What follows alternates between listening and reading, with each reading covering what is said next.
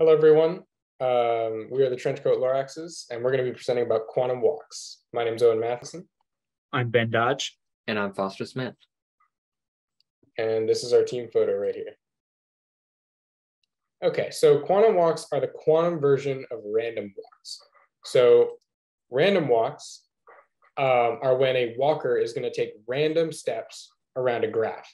So it's going to jump in a random direction from node to node like this, every single iteration. Quantum walks are the quantum version of those random walks. So on a random walk, you're using normal bits. Those are a 0 or a 1. In quantum, those bits are going to be 0 and 1 and everything in between. So that's going to look a little more like this. So in a quantum walk, instead of just walking in a random direction, we're walking in every direction. We're taking every path possible at once.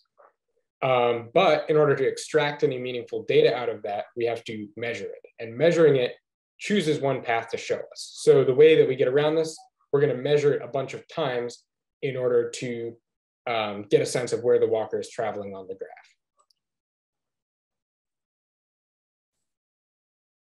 Our project was an implementation of quantum walks.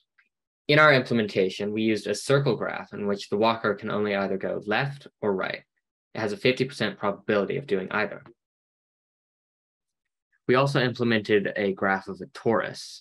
As you can see, it's connected in a lattice-like pattern where each edge will connect to the other edge. For example, the 7,7 node would connect to the 0,7 node, and the 0,7 node, if going down, would connect to the 0,0 node.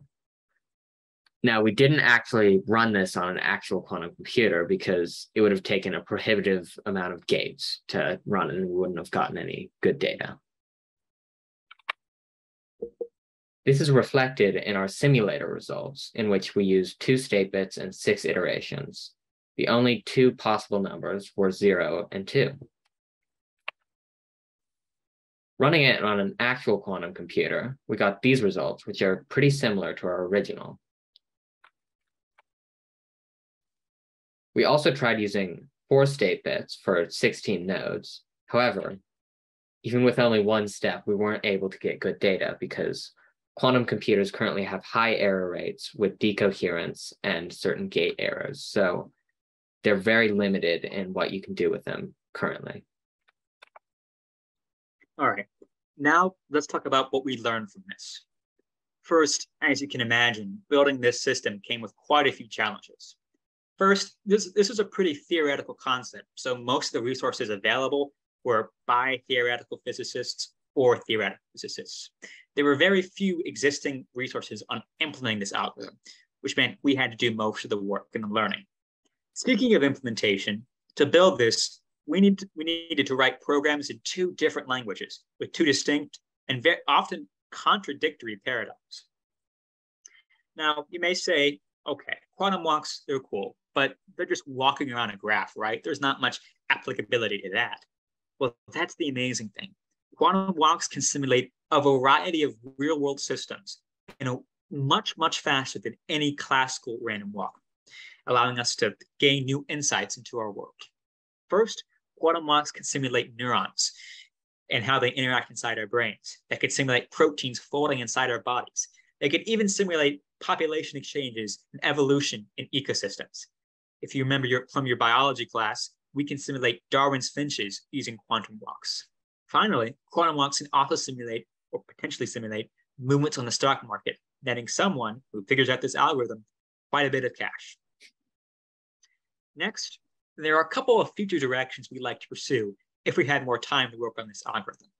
The first is encoding. Essentially, we'd like to create more complicated graphs and more unique ways to move around them. This will allow us to simulate more complex tasks.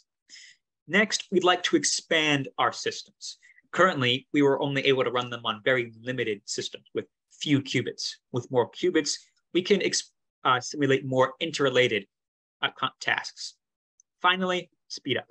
By applying certain algorithms and manipulations on qubits, we can make our quantum walk far faster than any classical walk, allowing us to simulate large systems that classical systems currently can't. Finally, thank you. Thank you to all of BWSI staff, instructors, and TAs for giving us the knowledge we needed to build this amazing algorithm. And finally, thank you to the audience. We hope you enjoyed this algorithm as much as we did, and we hope this inspires you to view quantum computing as an exciting field. Thank you. Here are our citations.